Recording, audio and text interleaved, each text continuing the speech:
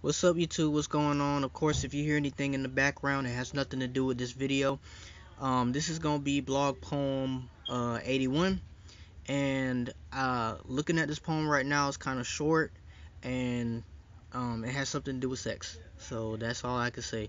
If you guys like these videos, like, comment, share this with your poetry friends, so we can get it cracking. If you're new, sub, and if you want to be informed about new videos I put out every day, hit that bell.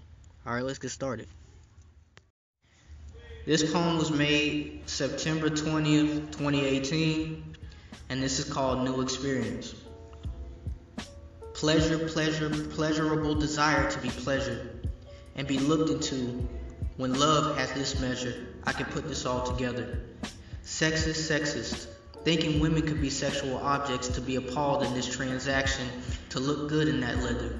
I can put this together. This is a new experience. This is a new experience. For me, this is a new experience.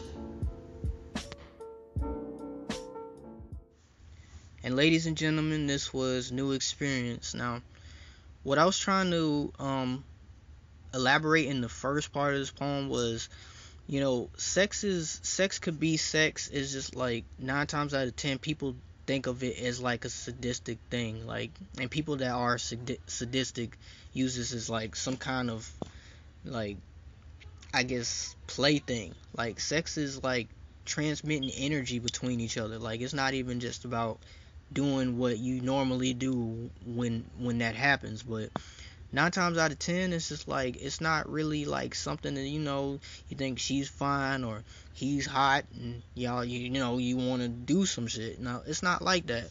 It's like transferring energies between each other and basically just combining souls. That's what it is to me. The second line is basically determine how sexist the guy could be towards a girl just to get what he wants.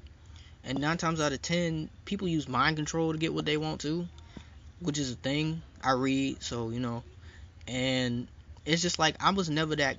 I mean, I was at a certain point in time, but I was never really that guy to just like, okay, yeah, this girl fine as fuck, let me talk to her and see what happens. And most of the time I don't have that kind of luck with girls.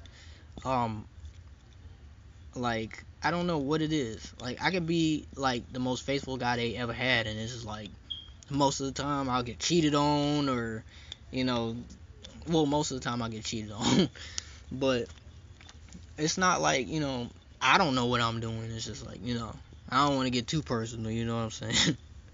But yeah, this was New Experience. If you guys like this poem, like, comment, share this with your poetry friends so we can get it cracking. If you're new, sub, and if you want to be informed about new videos I put out every day, hit that bell.